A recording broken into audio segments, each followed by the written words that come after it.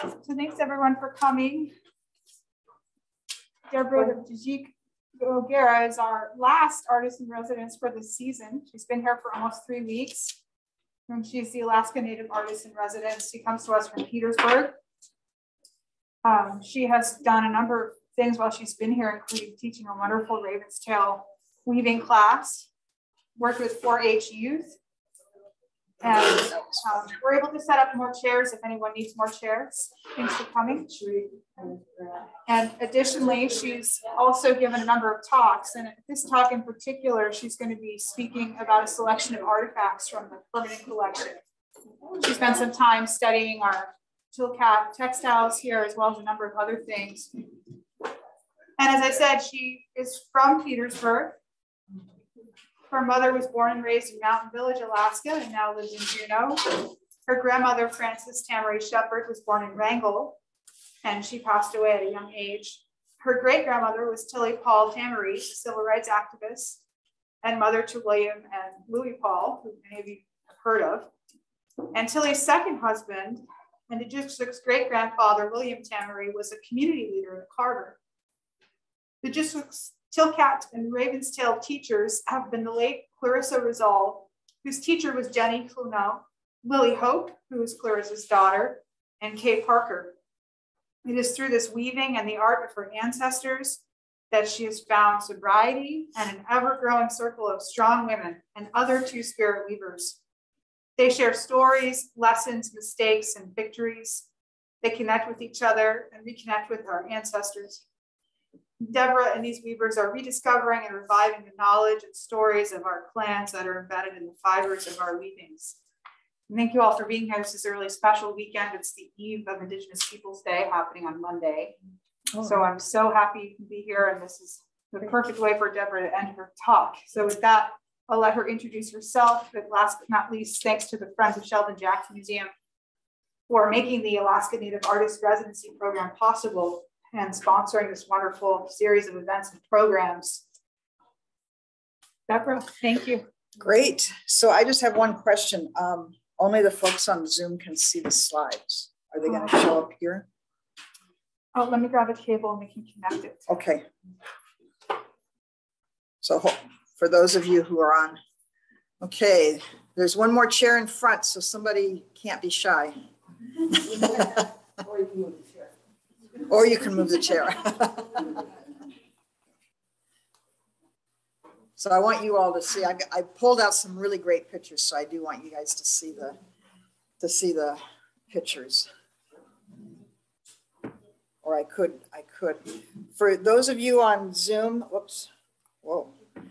Can you hear me okay? Give me a thumbs up. Can hear you. Great, thanks, Robert.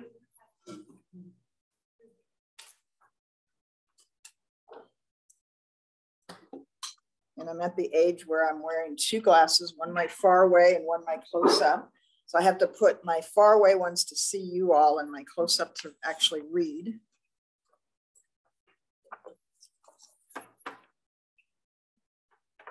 So, should be on the other side.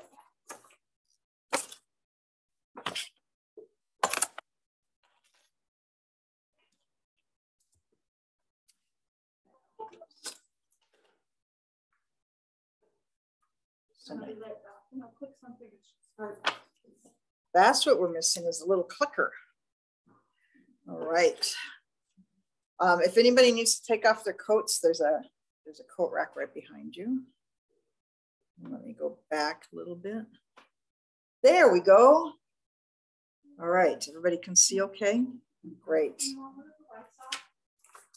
We can if you want, so they can see better. I don't need the lights just to read now that I have my close-up glasses on.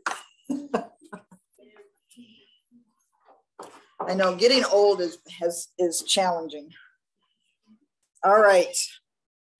So let me go back.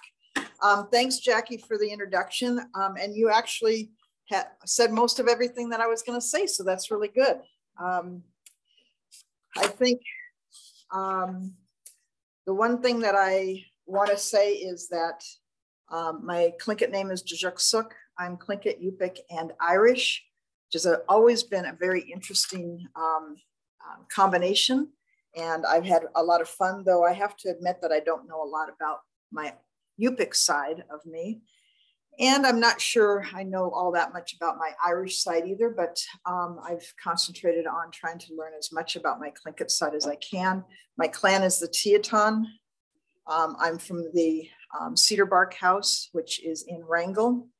And we're a very small clan. And many of us are just in the process of learning our history, our stories, and some of us are learning our languages as well.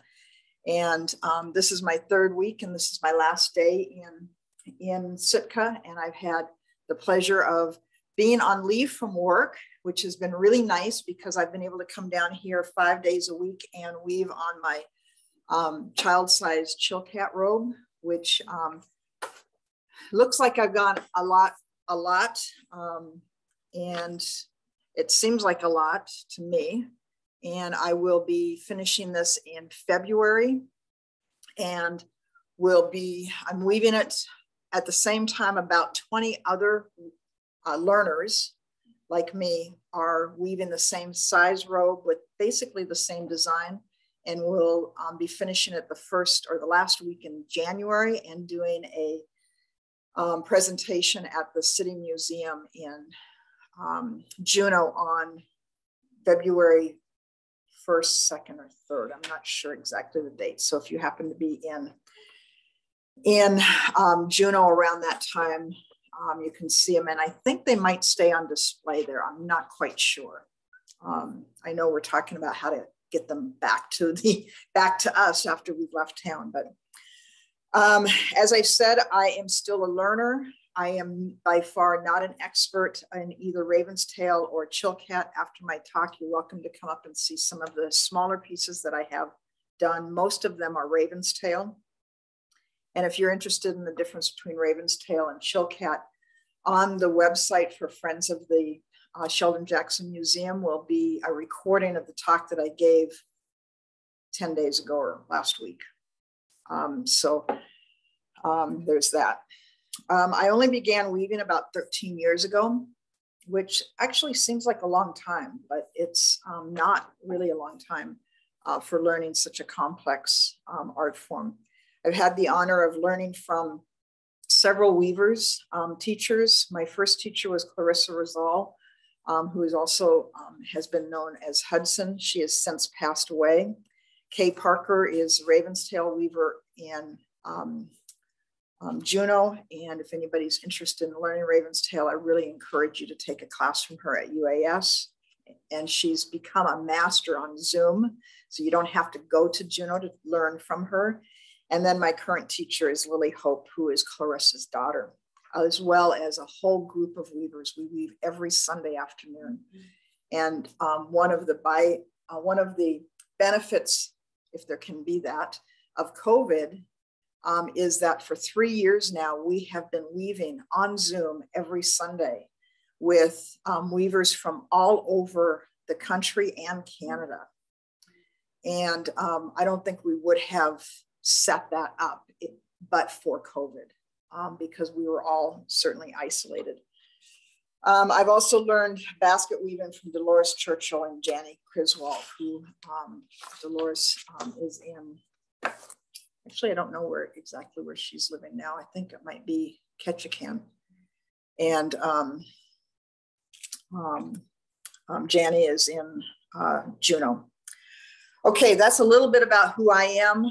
I am hoping to keep this presentation fairly short, but I was asked to give a talk about what I found while I was here in either the gallery, which I know some of you just came from there, and from back of the house, which is what the staff here calls it, which is where all, I think, the goodies are. And even as early as late as this morning, I was looking and being able to really study closely an old Chilkat robe that was just acquired. So I have some things just to share, and I'm going to try to go through these fairly quickly so that then there's time for questions and comments after, okay? All right. So this small child-sized robe. And I'm going to start from one of my teacher's teachers. And this is in the gallery. This is a frog emerging from winter hibernation. This robe was made by Jenny Clonot of Clickwan, and it's reported to have been woven by her at around 1935, which is when she would have been 43 years old. This is a small Chilkat robe made of mountain goat wool, cedar bark, and lots of hours of prep and weaving time. Now, most Chilkat robes back before I started were all done with mountain goat wool and yellow cedar bark. Today, we still use cedar bark, yellow cedar bark, threads of it, hand spun into the warp, but often we don't have the access to mountain goat, so we use merino wool. I picked this to start today because Jenny was my teacher's teacher. I think it's important to always know where we come from so that we can better know where we are going.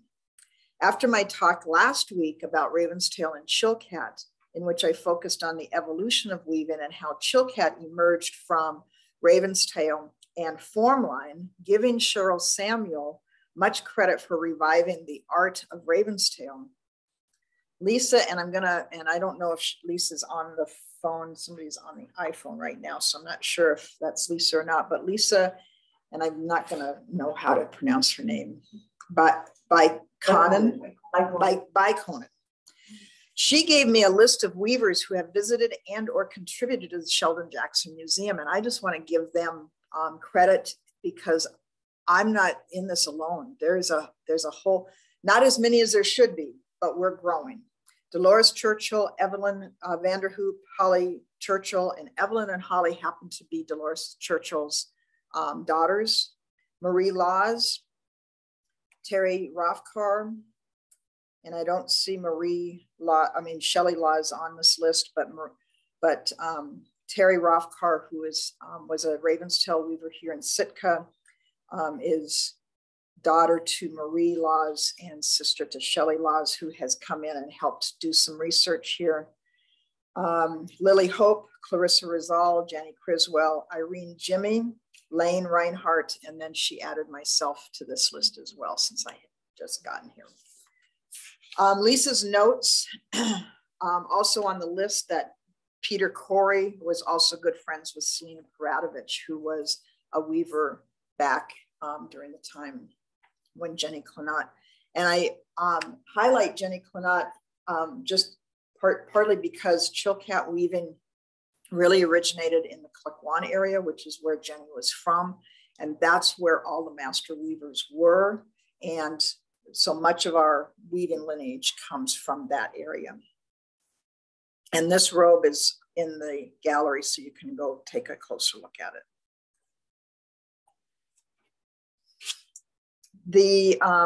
This is the diving whale design. Per an old catalog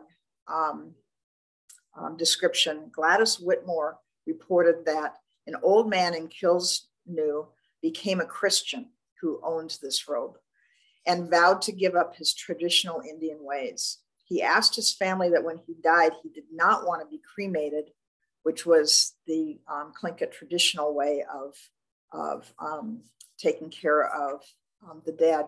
And he did not want his Chilkat robe to be hung on his grave house.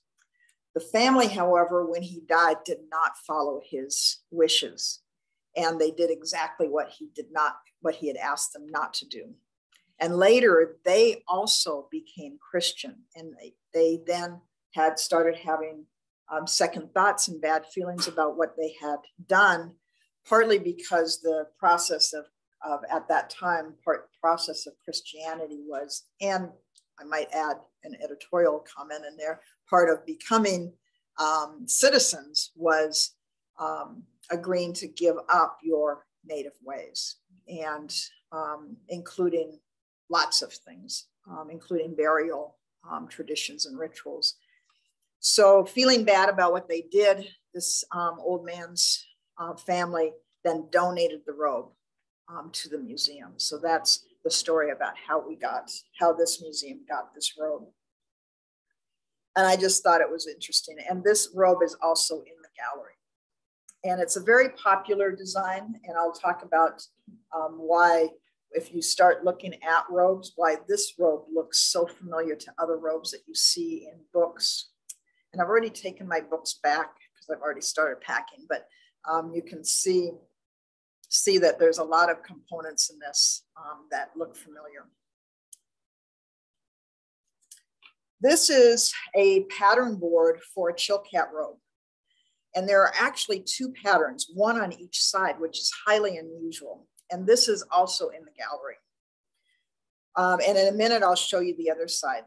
It's been reported that the men versed in the art of form line, which predated Chilkat and ravenstail, and for that matter, basketry, came about and was evolving at the same time the art of basket making was evolving. The men versed in the art of form line would design the robe and paint the pattern boards for the weavers, who were often women. And the women would use these pattern boards to then make weave the robe. And you'll see on the corner of my loom here that there's a clear transparency, which is what we use today as our pattern boards. So we still have the pattern boards, they just are not on wood anymore. So there are notes that about this robe in the files that the robe, let's see, there are notes that a robe following one of these patterns may be recently donated to the Alaska Native Heritage Center, which is up in Anchorage, when the Alaska Native Health Consortium, which is in Anchorage, just recently divested all of their artwork, and they had the most beautiful and extensive collection of art from all over the state, native art all over the state that you could, I'd go up to Anchorage and just walk, whether I had a medical appointment or not, I'd just go walk, I'd start at the top and walk down because the stairways were just filled with artwork. But anyway, ANTHC has divested all of their art and they donated it to the Alaska Native Heritage Center, which is now, I think, in the process of building a building to be able to house it because it's such an extensive collection. And so it's reported that one of these, and I don't know which one to tell you the truth, one of these patterns has been woven into a robe that is in the collection that was just donated to ANHC, the Heritage Center. It also is thought that there is a robe that looks very similar to this pattern that has been, that is in the collection for the Museum of Fine Arts in Boston. So as you start delving into where our Chilkat robes are, they are all over the world. In Russia, in Europe, in throughout the US and in Canada. They're all over from collectors. This is the other side of the pattern board. Typically a pattern board would only depict one half of the robe as opposed to what we do today. And that is, I think, to save time, but almost always, it's very rare, but almost always the right side mirrors the left side and vice versa. So in actuality, you only had to have half of it and then the weaver would just do the mirror image. Now, what is most interesting and curious about this pattern board is not so much that it's double-sided or that one of the robes that was woven off of this pattern board is found in Boston. What's really interesting to me personally is that this was donated to the Sheldon Jackson Museum by Mrs. T.K. Paul, who is my great-grandmother. Tilly Paul Tamry was her full name after her second marriage. And because it's noted in the paperwork that it's T.K. Paul, that means that was before her second marriage. So it was prior to 1903 when she was still living here in Sitka before she moved to Wrangell, because she got married to her second husband, who's my grandpa, after I think it was 1905. And the real curious thing about this is that I had no knowledge of this pattern board being in her possession or that she had donated it. And to the best of my knowledge, Tilly was not a weaver. And I have never heard of any mention of a pattern board. So it's curious. And of course, I sent feelers immediately out to all the family and to our family historians saying, what is this? And essentially the question is, and we're searching for information about whose pattern board was it? How did she come to possess it? And we know that she possessed it securely enough to actually donate it, because she wouldn't have donated something that she did not fully possess. Certainly, while I was putting my notes together to share this information with you, Tilly did, during her first marriage, before coming to Sitka, did spend some time as an official missionary for a Presbyterian church in Klukwan.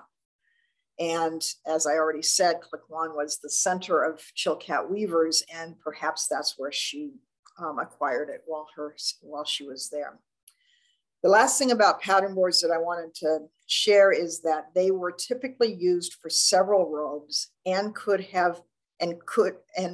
is reported to have been easily passed around amongst weavers, who then often made adaptations. So you might see some variations. A weaver may change a corner or a shape or something like that. See the first side of... Oh, no, that's the first side. And lots of circles. I love the circles on that one. I don't know if you can see that, but, and lots of circles on that one too. Yeah.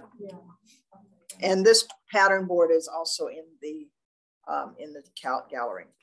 So I'm sticking with stuff in the gallery. I just found this one interesting. I'm moving away for a moment from Chilkat weaving. This comb was carved from one piece of bone. It has 11 teeth and are curved up and out. The handle or top of the comb, which I found fascinating, has 4 drilled holes that are lined with copper. And I don't know if you can see, but the holes are actually stuffed with almost looks like a flat pounded out copper that's been then forced in there. It is believed that this item may have been a shaman's comb. And at first I thought this item could not really have belonged to a shaman, because shamans were known to actually not comb their hair or wash their hair. But a friend of mine who was actually with me as we were going through some of the exhibits in the gallery, and again, this one's in the gallery, pointed out that this comb actually could have belonged to a shaman and was not used as a comb that we would use or a brush to comb your hair, but as a decorative piece that would be then stuck in your hair and used as a decoration. There's no other notes about this item. I just found it really fascinating. Okay, I've already said that I started off my weaving career about 13, 14 years ago weaving baskets. I have always wondered how, because I've visited lots of museums and looked at baskets, and they are like perfect cylinders.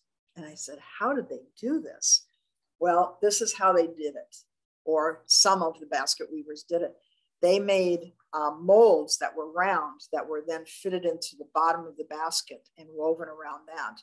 And I've heard that to this day that there's some baskets that are in museums that still have the cardboard or some kind of stiff material that's in the bottom, and that's then used to hold it and help make the shape consistent. You'll also see at the bottom, which, how do I get rid of that so that you're not seeing that? I'm not sure. Anyway, and you're not seeing my pointer, but the piece of paper down at the very bottom is actually used for splitting the cedar bark in and even strips. Today we use those jerry strippers with that are used for cutting leather because it's so much easier. And then the piece of paper up top is just a piece of brown wrapping paper used like a almost like a brown paper bag, but it was not a brown paper bag. It was before paper bags. And it's just a design.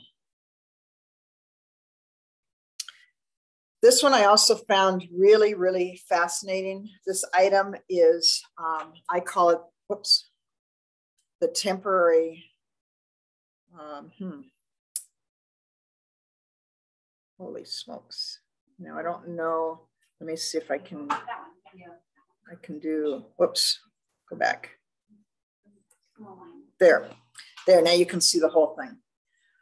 What this is, for lack of a better word, a temporary tattoo. This is a face stamp. It's used to mark the face of important people for special occasions. This particular one came from Wrangell, and it is also in the gallery. So you can see this one. And I thought this was just fascinating. So, and they would put, dyes, mostly from plants, roots, that would be mashed down and then mixed with grease of some kind, grease or oil of some kind, and then spread on that and then put on the face or on the forehead and for special occasions. Okay, now we're getting into the good stuff, the last couple of slides. So yesterday I spent Jackie and I spent about an hour and a half with this robe. This robe, this Chilkat robe, which is very, very old and very fragile, was acquired by Sheldon Jackson Museum from the Montgomery County Historical Society in upstate New York. This is reported to have been collected by a Colonel A.C. Berry in 1886 and was sometime later acquired by Sheldon Jackson. From, we assume, Berry, but again, that transfer from Berry to Sheldon Jackson is not known. But we do know that somehow it got into Jackson's possession because it was in the possession of his daughters who, after he died and they no longer wanted or had any use for the blanket, then donated it to the Montgomery County Historical Society in upstate New York. So, and that's where they lived. So that's how it ended up in New York. That is about all that's known about this robe. We don't know who the weaver was, how or where Colonel Berry got it. And what I'm showing you here is the left side picture is the full robe. And you can see that there's, if you look at it really closely, there's some spots, especially right here, where the warps are actually, the weavers have actually worn away and the warps are bare. You can also see what Jackie and I think is a burn mark of some kind, but it also could be a wear mark or a stain or something, but it looks like maybe too close to a flame or the wood stove or something, I'm not sure. And then the right hand picture is what we weavers have come to discover is often the place where the weaver, the woman who wove this robe, would put her signature.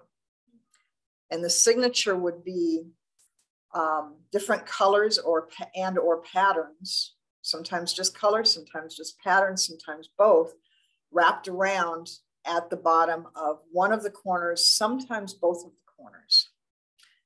Now, this looks to be green or very light green, but again, this is on the front side of the robe, so it could very easily have faded. As you can see, and I'm going to show you in a minute, the the other side of the robe so you can see. The piece on the right side, it looks more brown. Is it just because it's faded black? Look brown when you No, it is black. It is black. There's another robe that I did see this morning that is brown, but this one was black. And then this robe is very fragile. And I think the left side is the front. And I took a picture of this just up close, just so that you could see, you know, how much wear and tear it has suffered under, and how much faded it has. Now, what's interesting is the right side picture is the back side. And that is so the back side is what the colors originally were. Very vibrant yellow and naturally dyed blue, which would have been dyed with the blue. See, I haven't really studied the blue, but I think the blue was from copper or some kind of mineral that would be then put into the dye bath that would make it that blue. So so a lot of fading has happened as well.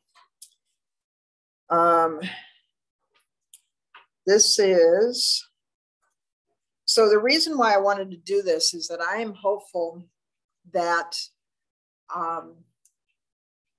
other weavers and researchers have a chance to come and see this, because it needs to be researched by not just weavers, but I also think we need a form line expert too, like Stephen Brown or somebody like that who can come, because there's some very interesting space fillers in the design element. I'm going to go back to this one more time.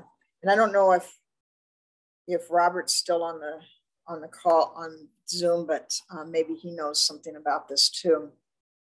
But there's some interesting design elements that I haven't actually seen. And again, I'm still got a beginner's eye, so I'm not sure about all that, but they look new to me. And so I think having a form line expert come in that's familiar with some of the early on form line designs and compositions might be helpful. My guess is that this was designed really early. It was the first date that it's known to have come to Colonel Barry's possession is 1886, but I truly think that this was done a lot earlier than that. And it would be nice to know who's the weaver. And we may have be able to track the weaver down from her signature. Okay. So I have just a couple more. This is not in this one, but I just wanted to illustrate the pattern board accompanied the robe. And this is modern day. This is actually a pattern board that was designed and painted by Nathan Jackson from, I believe he's living in Saxman now, just outside of Ketchikan, and and the robe was woven by his wife, Dorica Jackson. And this robe is down at the National Park on display, if you want to see. And they're both there. And then today, raven's tail robes are traditionally made for special occasions, used ceremonially, or brought out and worn when it's important and necessary to show status, authority, and respect to visitors. That's what these robes were traditionally used for. They weren't used every day. Today, the dancing robes, especially the old ones, continue to be brought out only for ceremonial purposes and special events. Many of the original robes have been lost to collectors, sold, lost in fires or floods. and many are still in museums, galleries, and private collections. Though the number of ravenstail weavers is increasing and has been increasing since the 70s. And then the number of Chilkat robes, as you can see from this picture, this was just taken from a weavers gathering in Juneau about 10 years ago when we were gathering. And this is Evelyn Vanderhoop. And I don't remember the name of the woman from that's wearing the other apron, but she was from Portland, or is from Portland. And the Portland group of weavers were self-teaching themselves Chilkat weaving, and had inherited or come in possession of this apron that had been started. And I'm not going to say who, but it was one of the original Chilkat weavers. And I want to say who it is, but I'm not confident that that's who started it. And they took it upon themselves to finish it. And they did. And they brought it out then to this weaving gathering that we had in Juneau. So, and the other one that I wanted to share with you is Hands Across the Water, or Weavers Across the Water. And this was one of the last projects that Clarissa Rizal orchestrated and helped coordinate before she died. And it is 47 weavers were asked to do either ravenstail or Chilkat. And our only direction was to make it 5 by 5 and to have a water theme.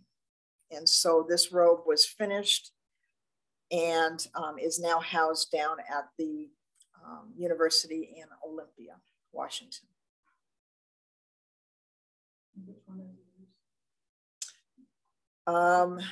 Mine is, this one right here. So waves, crashing waves on the beach is the name of that pattern. All right, that's all I have. So I left time for questions. And I'll put the rest of you all back on so I can see you. So if Zoom folks have any questions, just let's see. There it is. There it is. So I now can see you. And wide weavings is, so Mary Sue Rose asks, on wide weavings, is the weaving done horizontally? So for Chilkat weaving, the weaving is done horizontally, left to right and right to left, and is often done in sections, not the full robe.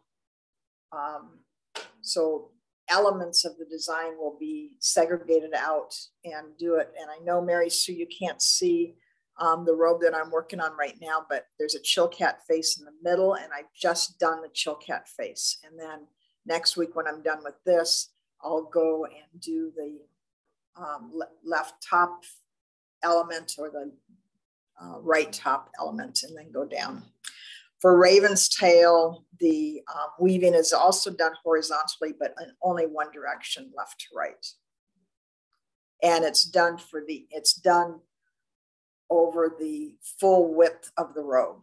It's not segmented out. So Mary Sue, I hope that answers your question. Any other questions? I'm gonna put my faraway glasses on now so I can actually see you all. Yes. So how do you, when you come back in on the next section, how do you join the two sections? Very good question. So if you, once you stand up, and you're welcome to take a look at that. You'll see that what I've put in is drawstrings on both sides of the Chilkat face. And so what will happen is when I do the right-hand side, element, I will bring the weaver across and actually put the weaver yarn that I'm using for the weaver into the hole, into the drawstring that I've already set up. And then at the end, I'll pull everything together and it will, like a zipper, come together. The other way to do it is to interlock. So there's an interlocking between the two borders, and literally for instance, this black side border and the yellow side border are being woven at the same time, at the same pace. And when they come together, I'm actually connecting the yellow weaver and the black weaver like this. And then over the top, I'm putting several braids over the top of that, which hides that interlocking connection. You can see it from the back of the robe, but you can't see it from the front. All you see is braids. Good question, Becca. Jackie. Thanks for your wonderful talk and for sharing all these things that you found at the museum.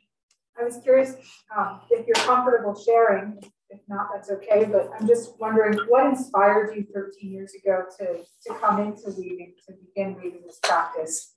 And my second question is, I know that you're doing some really interesting research on related to your degree. You're done with your coursework, but you're working on your dissertation. If you could speak to that a little bit and about some of the ways in which your research has gone off on interesting tangents, and you found yourself investigating all these things that you never thought you would get into. I'm wondering if anyone listening or who hears this later can help you fill in some of those gaps and answer some of those questions. That's why I want you to address that at this time. Okay, so I have grown up around basket weaving all of my life. My great uncle William Paul Sr. was married to Francis Lackey Paul, who actually wrote the book on Tlingit spruce root basket making. And so I was reading that book as I grew up. But there was nobody ever around to teach me until I moved to Juneau. And then there was basket weavers all over the place. So I just started taking classes and learned how to do basket weaving. And first, starting with cedar bark first, and then I would go out and gather the cedar bark, and then I ran into Dolores Churchill, and she said, well, you need to learn how to do spruce root. And so I went out and gathered spruce root with her, and she showed me how to do that, which I dearly love spruce root weaving. And then just being in the company, I think, of weavers. And then Clarissa it was interesting. She was, for lack of a better word, frantically trying to recruit more ravenstail and Chilkat weavers. And she literally pulled together a group of basket weavers and novice ravenstail weavers together back 2012. So however many years that is. And said, you all are going to learn how to Chilkat weave. And I'm going, oh, okay. And she put us in this room, in this conference room for 2 weekends, 3 days each weekend, Friday night, Saturday, Sunday, for 2 weekends, and was trying to teach us. And I still run into weavers who took that class because we were literally jammed in back to back and face to face in this small conference room, and very few of us actually finished it. And you could go up to my loom, right? My table's top loom that I carry with me most places I go. And that headband, that Chilkat headband, is still sitting there undone.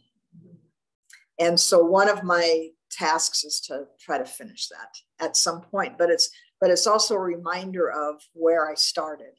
And when I finally unpacked that and said, okay, I'm going to master this art, I ended up taking almost all of what I had done in 2012 out. And then I stopped myself. And there was one element, one square with one circle that I actually kept and did not take out because I wanted to remind myself where I had started, and have that evolution. But someday I will finish it. And it will probably be with me, I probably won't do anything with it or sell it or anything. So,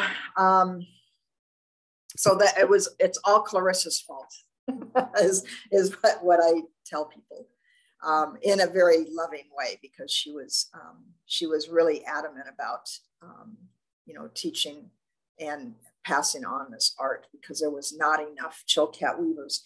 And since her daughter, Lily Hope, has been as frantic as Clarissa was, and is just hell bent on making sure that the short handful of Chilkat weavers that we have that are capable of weaving a full-size adult Chilkat robe is at this point in time less than 10, less than 15.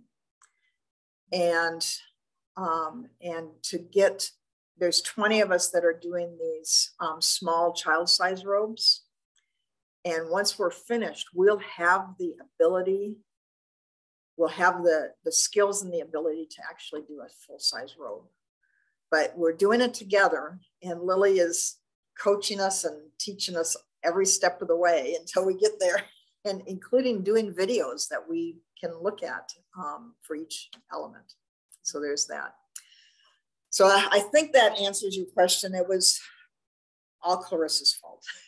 So, and I'm fine with that, because it's definitely keeps me occupied. And as you can see, and I give away a lot of my stuff.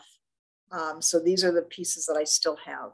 And certainly this one is also one that Lily started in 2015 that I just finished this last week. And I just finished this one, or last month, and I just finished this one. And I'll just tell you, this bottom part here is really an add-on. And we're on Facebook. Weavers talk to each other all the time and encourage people. And I posted this up on our Facebook page. And Dolly Garza, who is also an excellent weaver, sent me a private message that said, you know, when I have, because she observed that I had underneath my Chilkat face that I had a whole bunch of fringe that she says, well, don't cut that off. Because I said, all I have to do is trim the fringe and I'm done. She says, well, don't cut that off. Use that to practice. You've got some great warp there. So use it to practice on something that you want to do. And so I did. So I did one thing and I didn't like it. So I took it out. So then I did something else. And I said, oh, okay, well, I'm done practicing now for this one. And so it was, so we're always encouraging and giving each other new things. Jackie asked me to share with you rabbit holes. And I'll tell you, rabbit holes are something that I'm going to have to figure out how to put, parameters on my research, because she's been with me for 3 weeks now as I go into the back. And in my, I am studying for, starting my research for a dissertation. I've been a lawyer for 32 years now and just getting ready to retire. And probably the last thing I'm going to do is in my legal career is to do research on Tlingit dispute and justice systems before contact. How did we resolve our disputes, and what made them stick? And what did we do for 10,000 years or 13,000 years, which is now the new figure? And what of those practices can we bring forward to today? I don't think we can go back to before contact, because we live in a totally different period of time now. But I do believe that some of the practices that we had that were based on respect, accountability, reciprocity, making people whole, and correcting bad behavior, whatever it might be, or whatever harm. The Western anthropologists and historians call Tlingits pretty vicious, because we believed in an eye for an eye and a tooth for a tooth. And so we always grew up that, Tlingits were pretty warlike and took slaves. And as I'm doing research, I'm thinking, well, that's their version of our history. And so what was really happening? I think there was a sense of eye for an eye or tooth for a tooth, but it was a little bit more complex than that. I think it was more about accountability and helping to make those who were harmed whole. And so that's what I'm hoping to find and then write about that. And the whole motivation for that research is I have worked in tribal courts for 32 years. And in Alaska, our tribes here, which is more tribes in the state of Alaska than anywhere else in the United States combined. And all of our villages and tribes are in the process of developing tribal courts or justice systems. And so I want to be able to share some of what I find. And not just what I find about Tlinkits, but the method of finding what we used to do so that they all then can do the same thing if they choose. So rabbit holes are going to come and go. I think, there's a sign that I actually asked Rosemary about, and we were delving into it. And I think we've finally figured out that it was Emmons who did it, which, I mean, Emmons seems to be a pretty secure source that lots of people use, but I'm going to try to see, well, what made him think that.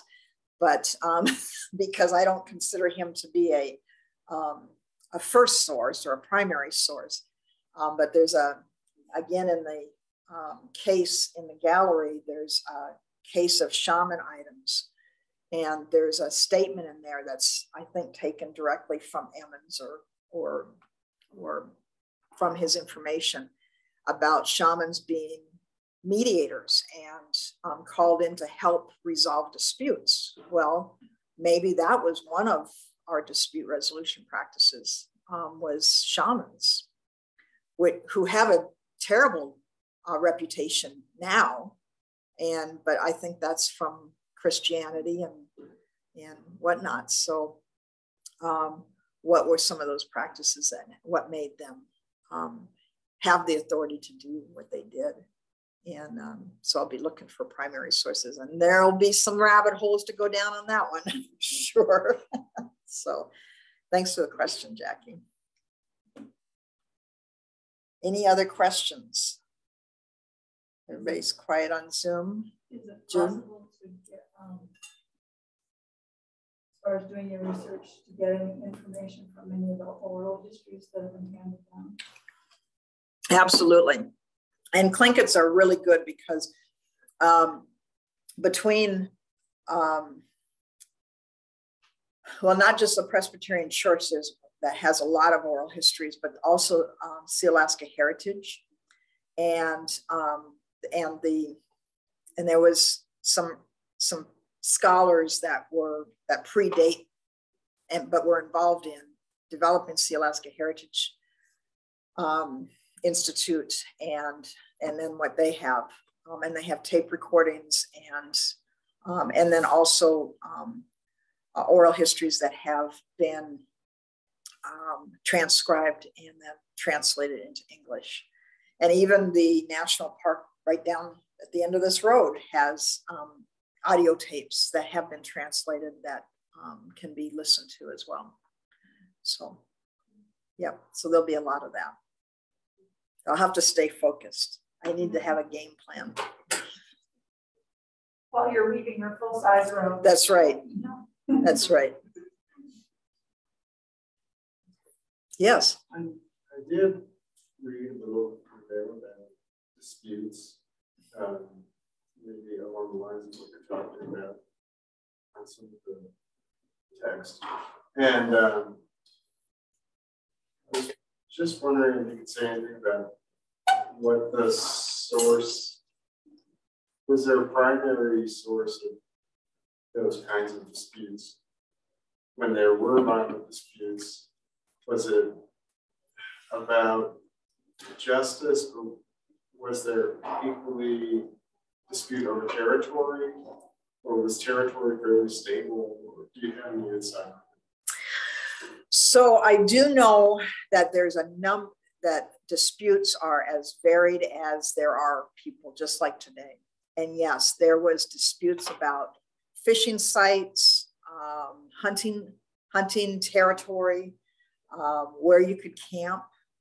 There was, as well as interpersonal, inter-clan, inter-tribal disputes that was happening. There's a story in, and I mentioned this book when I was doing the talk on Tilly Paul Tamry, the first week I was here, actually the first day I was here. And there's a children's book that was written about her life called Kataha. And it can, I think it's probably available someplace in any of the bookstores here because it's been reprinted since it went out of print. But there's a story in that book about my grandpa Tamry, and it was Kataha, who is Tilly Paul Tamry. That's her Indian name is Kataha. And she's remembering a bunch of folks coming in from another village, from another tribe, and setting up their fishing site where they didn't have the right to do that. And the way Grandpa Tamry is, the story goes, dealt with that is not a direct confrontation with them, but he invited them over for a meal. And then he told them a story. And the story was about using somebody else's fishing site and how that's not acceptable. And the next morning, and then so it was all just, over a meal and very, to use a Western term, very civilly. And the next morning they had packed up and moved along. So they got the message, again, with no confrontation, but an indirect way. Yeah. So that's just one story, and I'm sure I will find others. There's a story about, and it's in Emmons' book, and it's actually in his, if you go to the library and find Emmons' book on the Tlingit Indians, and it's like this big, it's one of those coffee table sized books. And there's a chapter on shamanism in there. And he's telling the story about a theft that had occurred in Klakwan. And nobody could figure out who was responsible for this theft. So they called in the local shaman, who then and there was two possibilities of who had committed the theft. So the shaman put one party on this side of the room and one party on this side of the room, and then put a mouse in the middle of the room and said the mouse is gonna go to who is responsible for the theft. That was how that issue got resolved.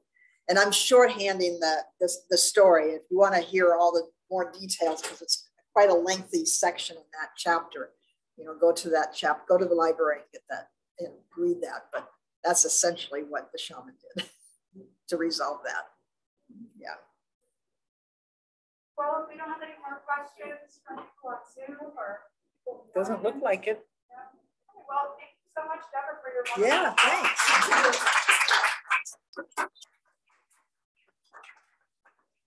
Thanks everybody on Zoom land.